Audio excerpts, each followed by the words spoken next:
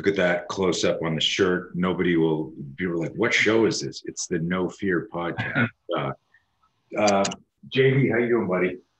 I'm doing good. How are you? I'm very good. Folks, this is a slightly different No Fear podcast than a lot of times I have on there. People who are military, law enforcement, somebody who people who've done, they got a book out.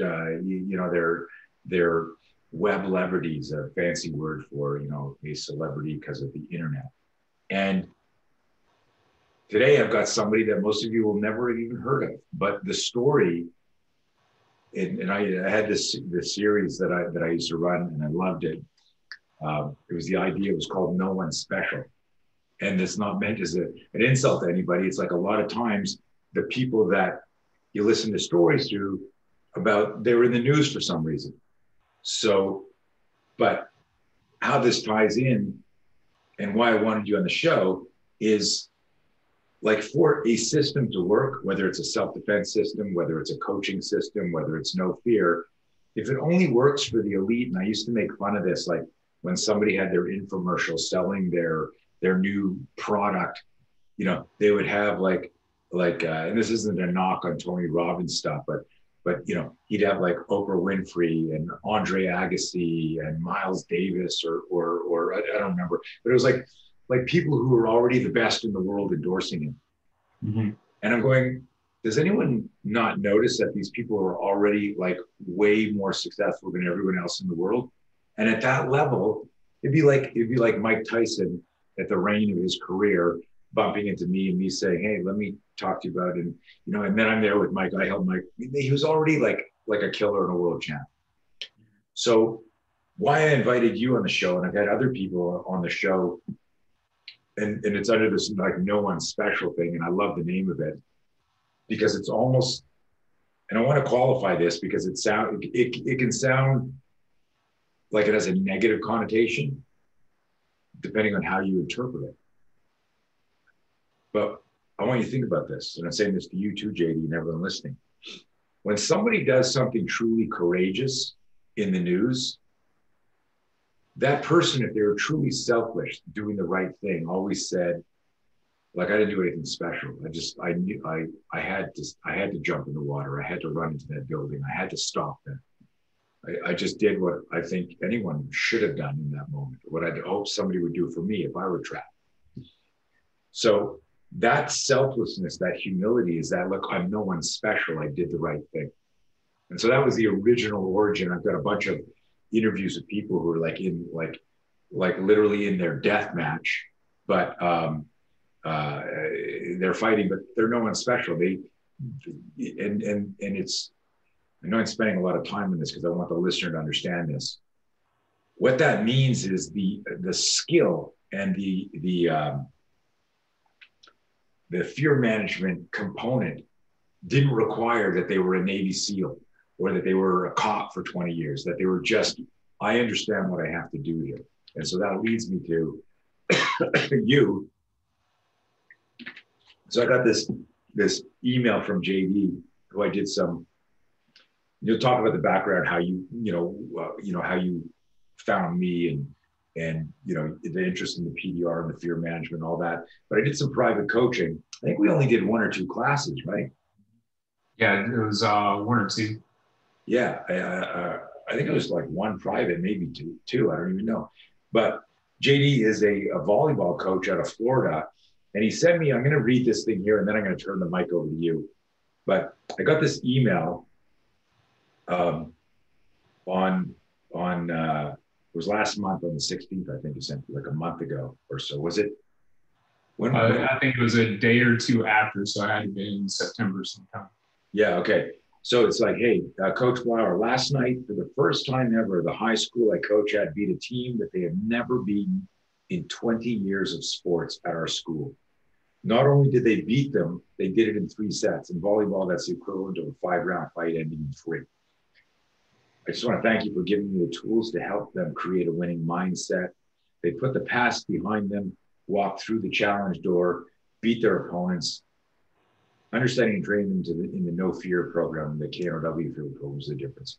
when I read this, I immediately sent him an email. I said, I got to get you on my No Fear show because I want to talk about that. Because what's exciting, listen, when I have a SEAL on or a retired military guy or, some guy who's like 6'4", he looks like, and he wins a fight or he does something, it's an inspiring story. But like this to me got me more excited in many ways.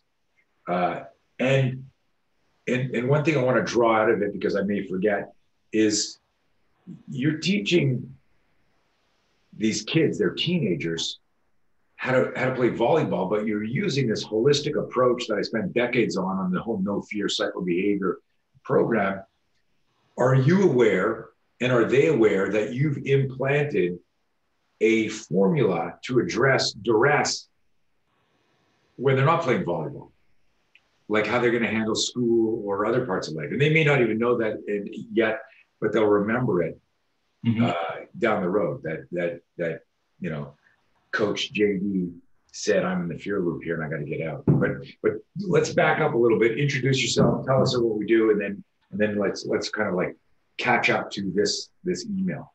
Yeah, so I've been coaching volleyball at the club level since 2006. This is my 15th season. I've trained everything from 8-year-olds, 18-year-olds. I worked a little bit with the USA High Performance Pipeline, doing some of their summer camps and some of their clinics. As a coach, I'm always trying to find a new tool for my toolbox. And one of the things that I was struggling with this team in particular was the mental side of facing tough opponents.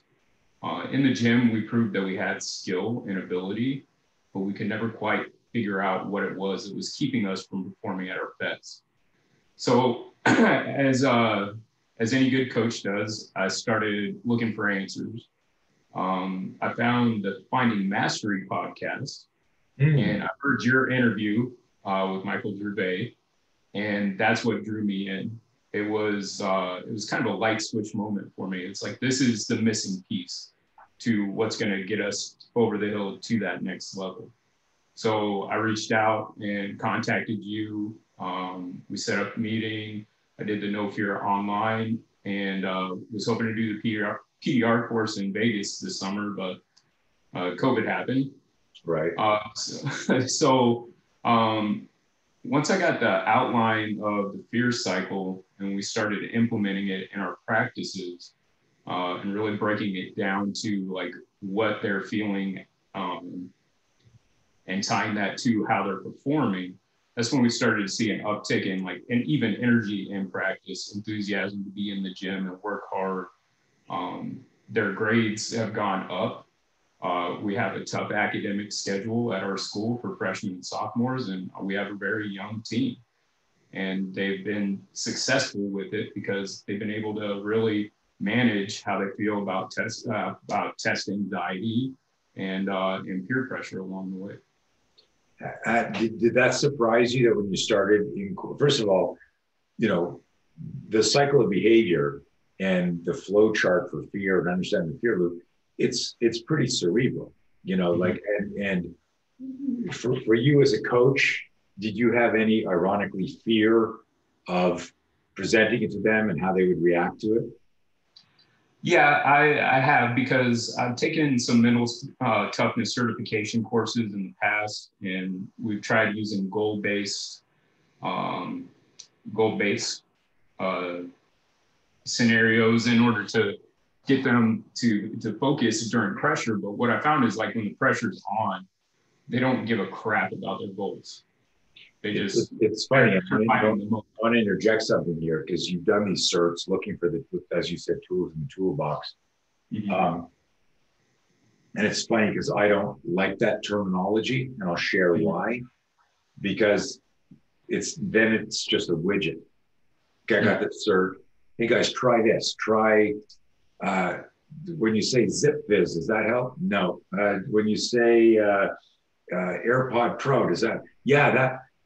It's almost like perpetuating the superstition that all of us athletes have. Where are my lucky socks? When I'm training fighters and they go, who's got anyone see my cup? Like, where's my cup? And I'm like, use that one. No, I need my cup. Trust me, your stinky cup isn't the reason your left hook works. Mm-hmm. But we've attached that relation. I won last time wearing this. So without going too deep down a rabbit hole, I put this out to everyone listening, but also to you, that the reason these mental performance concepts didn't stick with your athletes was because they were like Lucky Charms. And unless there was a connection to it didn't. But even then, you're creating this codependence on an idea. What's different about our program, and listen, I'm deliberately exploiting you and your experience because I want people listening to this going, holy shit. I thought Tony was just trying to sell us that no fear program. Like, this is actually, we've had parents become better parents. We've had moms teach their kids how to swim and overcome that when we learn how to manage fear, we manage life. Because life is either, well, this is great, or, oh, fuck. It's the roller coaster ride.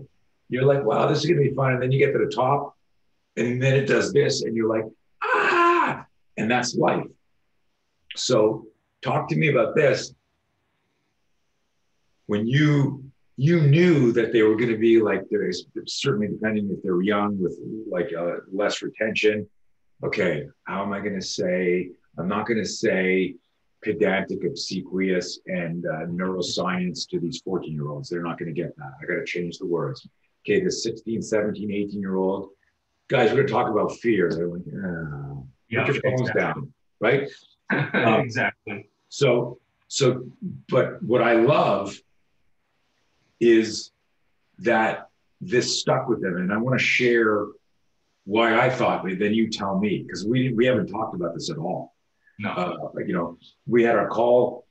I think we checked in once. You sent me an update with, hey, like when you wrote out the cycle behavior in your own words, like as a mind map for them. And I was like, just good luck, man. And then months went by because of COVID. And then it was like, hey, you're not going to believe what happened. And I remember us in one of our calls, in that call, talking about walking down the school. Was this the school where you said it was all the championship flags? Yeah. I just got goosebumps remembering that, because I remember talking to you going, when they're walking down and they're looking at those flags, if you're not demystifying that for them, if you're not changing their paradigm, then that is reminding them, these guys are killers. We're going to die. These guys are going to win the championship, as opposed to changing that. So talk to me two things before you get to that. Is it surprised you that they took to this stuff? And I'll tell you why. It's because, and this is hats off to you, even though I wasn't there, is you had already created trust with them and their parents through your own passion. And now you're bringing in something completely different. And they gave you a chance, but you had to bring it in a way that made them want to reach for the food, if this is like nutrition for their brain. Because if you came in and went, hey guys, you know that mental performance stuff that I've been teaching you? I just got another cert and I want to try this. If you say this word 3 times, your brain, right? And they're like, okay, yeah, thank you. So what happened there? How did you present it that you got them to consume it? And then talk me through that the walking and the death tongue, if you know. So the very first thing that I did was I really scripted a way that I could talk to them about it in practice. And we started talking about our rivals, who we were 0-28 against. Even in our postseason play, we've lost to them. 0-28. Yeah. So we started talking about, what it would take to beat that team. And I told them, because we had done measurables, we had done our maxes, we had done our jumps, we had done our skills training and everything, and we were performing really high. And I said the reason why that this isn't translating into the matches is because we're afraid. Nice. And the very first thing that they said was, well, what do you mean? And I presented to them just basically like the situation that I talked to you about walking into the gym and seeing the banners on the wall. And you guys are already setting yourselves up for failure because you're looking at what they've already done and what they've accomplished. And we told them it was as simple as this. It's getting over our fears that's going to get us over the top. And it's going to get us that victory against that team. And that beating that team is going to set us up for the rest of the season. Nice. I like how you serve that up because I do a similar thing with, if it's a combat athlete or a military law enforcement, is explaining to them that, not performing here isn't because you're not skilled. There's something else going on. That on game day, all movement is mental. That if you're on a SWAT team and then something went wrong in this advanced training exercise, you can't go, I suck. And that's what people do. Man, I fucked that up. I'm shit, I suck. No, you went through selection and you did all of these skill development and testing to get here. So why did you miss that shot? Whether it's a jump shot, whether it's a spike or I don't know, volleyball lingo help me out here, or it's a shot which on game day, you can't be a different athlete. You're not going to be bigger or stronger. You're not going to have any new equipment. So what happens on game day, it's all about managing fear. And hence the whole no fear. There's no such thing as the no fear. It's KNOW. If I change my relationship with fear in advance, then I'm improving my self-awareness. Mm-hmm. So if I'm walking here and I look at the banner and I go, these guys are the best. And then I've got a reframe and I realize, oh man, I just triggered the fear loop. Okay, do some box breathing right now or whatever you're using. Change your state or change what you're visualizing, right? Yeah. Were there some specific things or walk me through a couple of conversations where you reframed what the banners meant or what that walk could mean? How did you help them overcome their fear there? The biggest thing that I talked to them about was the threat and challenge story. Nice. When you see that banner, are you threatened to lose or are you challenged to beat them? Because by beating them, you're going to be successful the rest of the season. Right. That was what the majority of our conversations were. But we did have some individual performance things like serving and hitting, where players were just afraid to mess up. Right. And then I asked them, are you trained or untrained? That's a great, so just interject. So that's a line I always throw out there from Man on Fire. When Denzel's training, I forget the girl's name in the movie, Dakota Washington, or I think, but she's the swimmer in the movie, and he says, "Are you trained or untrained?" And it's something I always share. And I also wanted to just show this. I don't know if you guys have seen this on other calls. I don't know if this will stay focused on this, but inside this is part of the No Fear program, and this is a newer iteration of it, but that's the challenge that's threatened or that JD referred to. And when somebody's in the red area, which is the fear loop, they stay in the fear loop. And the fear loop can be an emotional, psychological place where, you're out on the floor doing everything, you're moving around, you're jumping around, but in the brain, if your brain is in the fear loop, you're going to mess something up. Even if you're saying don't mess up, that's not the right mindset, right? Don't miss this shot. The team's counting on you. All these thoughts. And I went through that. Almost everybody who listens to the No Fear podcast knows my ski story of me, as a skier, it. And I talk about it in No Fear. But for those of you who are new, when he said the challenge was threatened, or that's the area, that's that moment. But here's the thing: you can't exit the fear loop if you don't have self-awareness. So when we get a fear spike, we experience doubt. Doubt creates hesitation. Hesitation creates procrastination or fixation. And now suddenly you're making mistakes because you're in this vortex called the fear loop. the only way you can get out of the fear loop is if you know what it feels like or it sounds like in your mind. What does that victim dialogue sound like? And what's interesting is also teaching people what some of the physiological state changes, vertical breathing into my chest, sweating in a way that doesn't feel productive, like, tunnel vision, auditory exclusion. You start to feel those things. If you can catch them, you can extract yourself from the fear loop. I want to say one more thing here, and then get you going. To manage fear requires critical thinking. So here we have like 14-year-olds, 15-year-olds, 16-year-olds, and JD's teaching them critical thinking skills. And this is life management stuff. You should be really proud of yourself. This is life management. When you say they're doing better in school, well, how can playing volleyball make you better in school? Well, it doesn't unless you're being coached metaphorically, going, this is an obstacle and you got to believe in yourself. And when you have doubt, you need to look at that, assess why you do.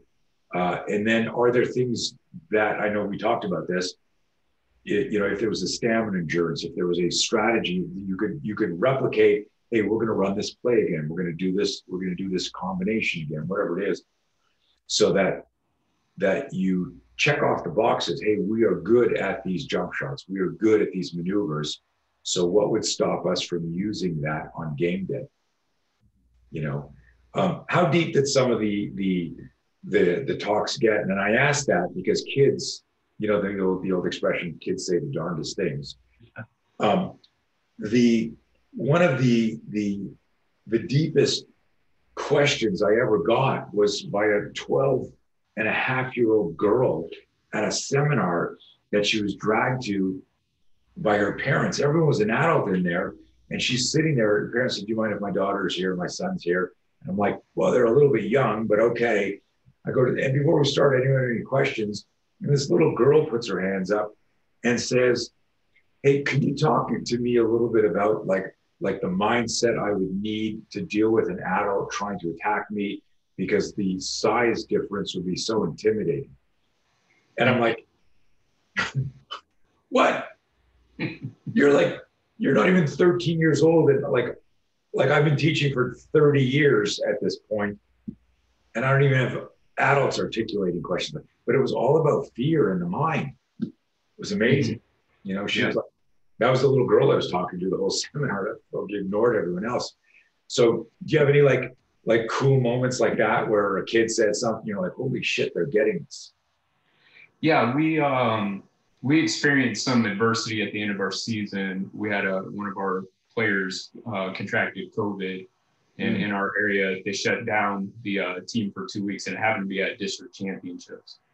One of the players came to me and was very kind of distraught by the whole situation. And one of the things that we talked about was the adversity and what the future of our program would be like. And it got into some areas of like, well, coach, am I even good enough to be on this team next year?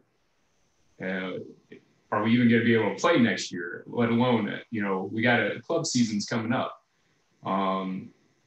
The kid was highly in the fear loop, and I just said, there's no adventure without adversity. Right? These are the things that we've been dealt, and we have to deal with them. You can't allow being afraid of the future to keep you where you're at. You have to take a step forward. Nice.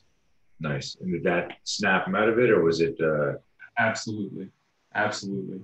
One of the things that I've noticed as a coach is a lot of the kids that I coach, they don't face adversity on a daily basis. So they don't know how to handle it. And as a coach, and I can only speak for my gym, but I'm sure I'm not the only one. Not only do we have to provide opportunities at facing adversity, but we also have to have the ability to teach kids how to face adversity as well. Right. that's where the fear management thing is really come into play, because a lot of kids, they ball up mentally, they ball up and cry to mom and dad whenever something gets tough, instead of stepping into their own and really learning how to critically think and get over any issues that they have and move forward towards their goals.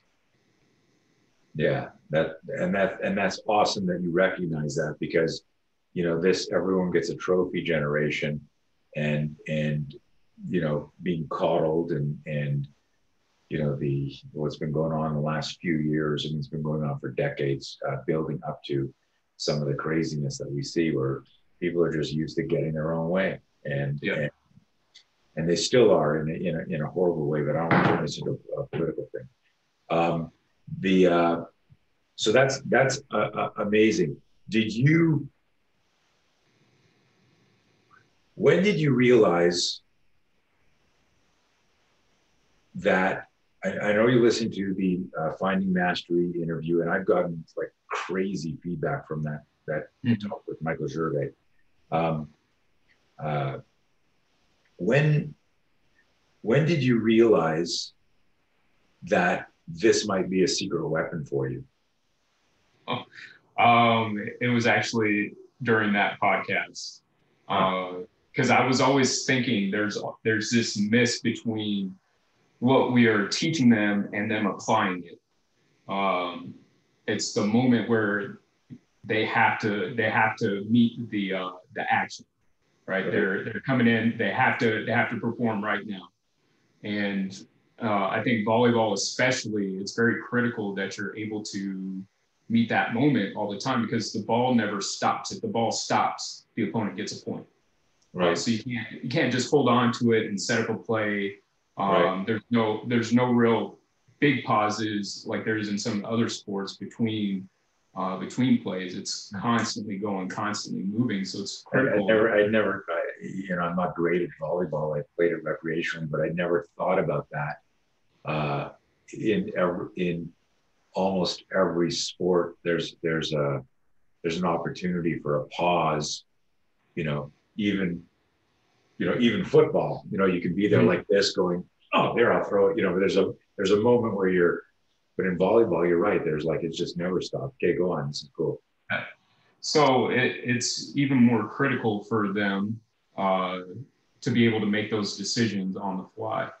And when I heard your interview with Michael Gervais, that was when I realized, like, this is the missing piece. This is what's going to get us through that mental toughness stuff, and it's going to actually teach them how to be resilient. This is like the framework to how to do this. It's not just another, like, they'll get it eventually. No, this is how we do it. Did you, as a coach, you got a limited amount of time to, hey, practice is this long, kids are getting picked up, blah, blah, blah. Did you do, in terms of how you onboarded them with the whole no fear package, did you weave it in? Did you do some, say, guys, next practice is all whiteboard, I want to show you some stuff, and then you would sprinkle magic dust as needed? How did you roll it out? So we had the initial conversation about our rivals, and that led to the whiteboard getting pulled out. I showed them cycle of fear, and really kind of discuss each every point. And then as we were going through the season and we would meet those moments, we'd say, "Hey, where are you at?" And someone would admit that they were in the fear loop, and others were like, "Well, I don't think it's fear." They try to cover it up with sugar or something to make it taste better. But really what it boiled down to is there was fear in there. A lot of it was like, I'm afraid to mess up because the team is doing so well. Right. So we had gotten through that. Yeah, it's interesting. It's interesting. And I just want to show something. This is JD's version of what I showed you before. I'm just trying to zoom it in here. But, and I'm just showing this because you can see it's just a whiteboard at the gym. It doesn't have to be, like this, fan. I know that's out of focus there, guys. But when you understand it, you can just take people through. It's a script map. And I've got psychologists using this, helping people, you know, with fear, trauma, anxiety, PTSD. Say here, you're in the fear loop. You got to get here. What's interesting is how you identified, like, you know, I make this joke because as a fear management coach, people don't want to talk about that because people, especially guys, don't want to admit to fear. You know, who are taught through, you know, movies and comics and what other bullshit influences our narrative is like, no, it's no fear, right? And so I always make this joke that fear management needs new management. that the word fear needs management because it shouldn't be a stigma. It shouldn't be like if you can look at somebody and go, holy fuck, am I scared? Like without it sounding like you're just talking about it. Because what you do then is you create an opportunity for authenticity and transparency to talk about what you need to do. Yes. So you know, when the kid goes, oh, I'm not afraid, I'm just da, da, da, da, da. If you get them to say, well, performance anxiety isn't the same as I'm afraid of these people like fear of violence. Mm-hmm. It's just understanding that until you admit the fear experience can't be cathartic or converted into fuel. And I'll say that again. That's a very interesting principle. When I'm going, no, I'm not afraid, but clearly everyone else can see that I'm wrestling with some sort of demon about something. I don't care if we win or lose. It's just a game. You're very defensive for someone who doesn't care, mm-hmm. right? Abrasive. When I started teaching my garage gym class in I think April 1st, I said to my wife, I've been teaching at this point 43 years. Inarguably, I'm probably the most experienced spear system instructor in the world since I developed it, right? Mm-hmm. But I said to my wife, walking through this door to come in here, I said, I am so fucking nervous. And she's like, what? I go, yeah, I've had anxiety for the last 2 hours, my stomach, my butterflies. And she's like, how could you be nervous? You're like the best spear instructor in the world. And you're doing a Zoom call with people who aren't even there. And you've done, like I was using Zoom to teach for years before. So it wasn't like something new. Yeah. And I said to her, it's because I want it to be amazing. Because I've written a new class for these people and I want this to really take off. We'd had hundreds of people sign up. And it was only in my ability to admit that I felt this way and bring it out in the open that I identified, by identifying what my concern was, I could then redirect my energy back to the class. Yeah.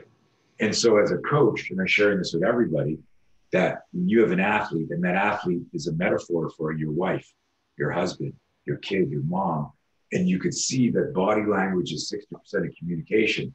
And there's that kid on the bus or sitting on a bench, they're like this, and everyone else is joking, and they're like, hey, where's your head at? Nothing, what? You're worrying about the game because I told you you're starting, right? Yeah, I'm good. And if they can't say, coach, I don't want to let the team down. Remember, my ski story was all about me saying, if I'm so good, why am I so scared? Because I was assigning the butterflies in my stomach and the adrenaline to lack of preparation. No one had ever said to me, when your body's getting prepared for adventure or danger or risk or something, some drama in your life, that you're going to get an adrenaline dump. Well, no one had told me that as a kid. If someone had said to me, that just means you're fucking ready to go, maybe I'd have started winning races. But I looked at the butterflies and the vertical breathing as like, maybe I'm not supposed to be here, right? So we talk about the physiological similarities between being nervous and being excited. Okay, good. They're really almost the same thing. Heart race, you get a little sweaty, shortness of breath, you start to get tunnel vision, all those things. And we taught them that like that adrenaline dump can be a superpower for you, Right. and supercharge your performance. So we had some times where we got to reframe that for some players, and they really came back and played stronger for us. Nice. I remember our first match of the season. Everybody's nervous. We've been practicing because we had a late start to the season. Everybody's nervous because it's the first match, and this team went 19-6 last year. And very first question I asked them, are you challenged or threatened? Nice. And they were all challenged. Are you trained or untrained? Trained. What's the difference between being nervous and excited?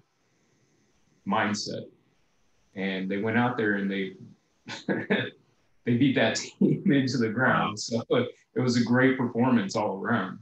And I think in years past that would have been a challenge for us. But definitely No Fear has really helped us manage that performance. That's amazing. I'm so excited for you and them. Hey, listen, what's interesting is if you win and you can't define why you won, then you're not sure why you won and you can't replicate it. Yeah. Right? So let's say you had beaten them because you did something. Guys, we're going to try like some meditation for a second. Let's hold hands. Let's chant this. Here's some magic dust. I heard this is the gum that the world's best volleyball player chewed during the Olympics. We do all these like, and if they won, they've created this illusion and still a different type of fear loop of, what do you mean Coach JD's not here today? No, I need him here. He said something. My whole thing as a coach is always trying to demystify this codependence that athletes have and make them realize you're responsible for your success. And if it's a team sport, collectively, you guys function as one, but you got to show up. Yep. And I talk about what is the weight of fear, because if you're worrying about stuff, you're not talking about that weighs you down. That changes the speed of transmission of making a play, because you've got to wrestle through self-doubt for a moment. So it's amazing that you did that. And I'm excited that the whole program has worked like that. I'm sure it changes when you guys, what was the reaction like? Last question. What was the reaction like when you guys beat, like what prompted the letter, the team that you guys had never beaten in 20 years? What was the kids like emotionally? It was like they had won a gold medal. It was at home. Like freaking out. Yeah, it was at home. It was in front of our Oh wow. It was electric. You could feel the energy. You could feel. I got goosebumps. Yeah. Yeah, still thinking about it today. Like it was an awesome moment for us. And we beat them the next time we played them at their house too. And It was the same thing. We just came in and dominated the match. And it was all because our mindset was on the right track. Right. I forget what I said to you. There was something about when I realized that was the issue of like walking down and you're playing in someone else's home. And they got all the banners from decades. You can walk through there and go, I know how to do these. that. Let's get one of these. Yeah, let's get one of these, or we can beat them, or there's so many things that come to mind. All the reframes, you can only come up with a creative reframe if you give yourself permission to marinate in the fear. Yeah.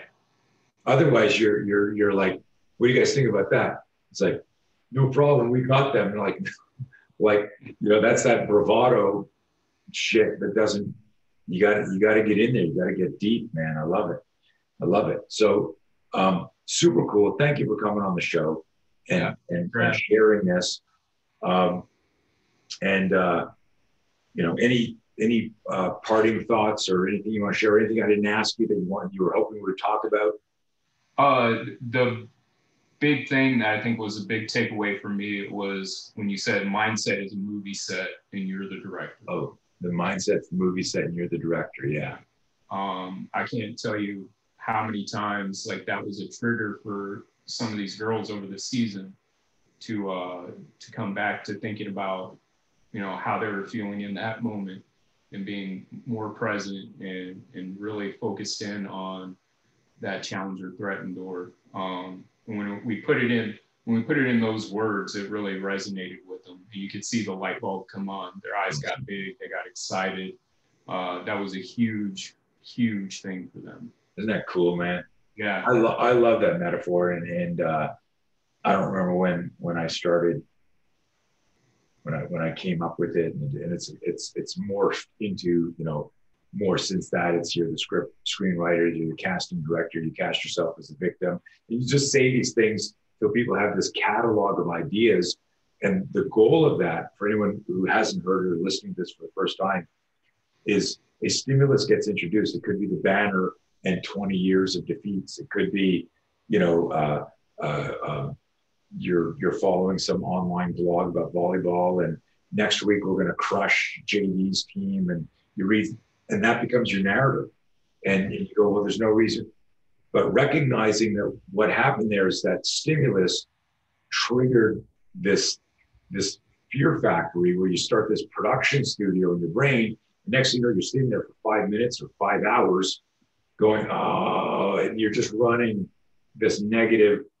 And it's just this movie metaphor where I go, you're the director, you're the producer, and you're the casting director, and you're the screenwriter, and everything you hear in your head, you're saying to yourself, and you've cast yourself as a victim. Yeah. And you need to be the action hero. You need to be the hero in your story, as the metaphor goes. What would you do? What would you change? And it's got to start with the inner dialogue. So the whole point of the No Fear program is, how do we teach people how to coach themselves? Because in that moment, you got to catch yourself and go, hey, shut this movie, play something different. And then that becomes fun. It's a fun game when you do that. I mean, I do it. I've been teaching it for years. I do it every day. Something happens and I go, you know, there's something in the news, and my brain starts to do this, and I go, stop. Back here, focus on this. Yeah. Awesome, man. Well, I'm very proud of you, and I'm excited for the team and the parents who don't even realize that, you know, you're a true coach, man. And there's a lot of coaches who aren't coaches. There's a lot of coaches that are really gym teachers and PT instructors. And I talk about the progression of technician, trainer, coach. Everyone calls themselves a coach because that's the title. I'm hired as the coach, but they're really technicians or trainers. The technician goes, here's how you hold the ball, here's how you hit the ball, here's how you serve. The trainer knows how to take the skill sets of that particular sport, whether it's hockey or volleyball, and then create drills that give the illusion that this is what's needed to win the game and play at your highest level. But to play at your highest level is understanding fear and self-mastery. And only a coach can look at somebody's body language or their tone and go, there's something wrong with this athlete. And the answer isn't, well, go serve 100 more serves until you master it. Because you can have that masterful, how's my form? You can have that, you can have the mastery of the athleticism, but there's lots of people that still choke under pressure. And the difference between choking and freezing is the untrained person freezes, the trained person chokes because of the pressure. And until you can change fear and your relationship with fear and make it cathartic and make it a fuel, you're at the mercy of the movie in your mind. Absolutely. And you calling me a coach, man, that's huge. Yeah, well, you are. You are. Listen, I appreciate that. Yeah, you are, because you like being able to talk about fear to teenagers and get them to respond. Dude, that's coaching. That's coaching. Absolutely. You know, parents can't do that. So they're very lucky to have you. When we release this, hopefully you share it and these parents invest the 45 minutes to listen to it, because I don't think they realize the framework and formula that you imprinted in these kids' minds. And when they stop playing volleyball, if they do, or some other obstacle faces them, and they're going to recognize. That's the whole thing about the whole idea of this, is to create self-awareness, because only through self-awareness can you have critical thinking, and only through critical thinking can you extract yourself from the fear loop and Absolutely. Go, okay, I'm in the fear loop, and recognizing that there are things we need to do, afraid, and then that just becomes that I'm using fear as fuel. That's what I'm now going to exploit this adrenaline. Okay, man, we could talk forever. Thank you so much. Yeah, thank you. Be safe, man. And when the world turns back on, I'll see you at one of the PDR courses. Absolutely. Take care, buddy. Thanks. We actually signed off, and then JD started to say something. What do you want, Dad? Go ahead, but start rewind to technician, trainer, coach. All right. Like I was saying, I really appreciate you giving me the title coach. I know that I am a technician and a trainer. I've been in some of the best gyms in the country with some of the best coaching minds. I know our techniques and tactics are on point, but I knew that there was more that I needed to master in order to achieve that level of coach. And I spent the time and invested the time in the no fear system, man, and it has made a huge difference, not only for them, but for me as well. I approach matches a lot differently now too. I don't get the performance anxiety of being a coach. I can remove myself from a lot more of the situations that I had trouble with before. So I really appreciate you and the no fear system. Dude, that means a ton to me. And you know, you've got a high level of self-awareness that I don't know, that you're to know that, like, as a seeker, okay, what if I'm missing something here, and to keep going out there, but to realize that, you know, you call yourself a coach, but then something hit you, realizing, you know, and I say this to be provocative on any of those talks. I know I said it on Gervais thing, you know, technician, trainer, coach. There's lots of coaches that are really just technicians. They're blowing a whistle, going, do more reps, do this again. They're technicians and trainers. The coach is all about inspiring performance. And I believe when you peel that onion, that it all comes down to fear. And it may not be fear of the match there, like in my case with the skiing. I was afraid of something different. I wasn't afraid of the hill or the course. I showed up. I wiped out every course trying too hard. I wasn't afraid to ski hard. I was really good, but something wasn't there. And my ski coach was actually a ski trainer. He coached me for 5 years, but didn't help me overcome that fear because he didn't recognize it. He never once said to me, how come you keep falling? Why are you out of control? You're one of the best skiers on the team, but why do you keep wiping out? Trying too hard. I was trying to catch up to this illusion that I was that good. But anyways, we'll end up going too long. But I appreciate that. And you are a coach, man. At least now you are. Because your job is you've eliminated fear in your athletes that got them to perform at the state level where they're like beating a team that they've never beaten in 20 years. That's a legacy. Absolutely. Awesome. Absolutely. Awesome, man. Okay, now we're saying goodbye. Take care. See you soon, Jerry.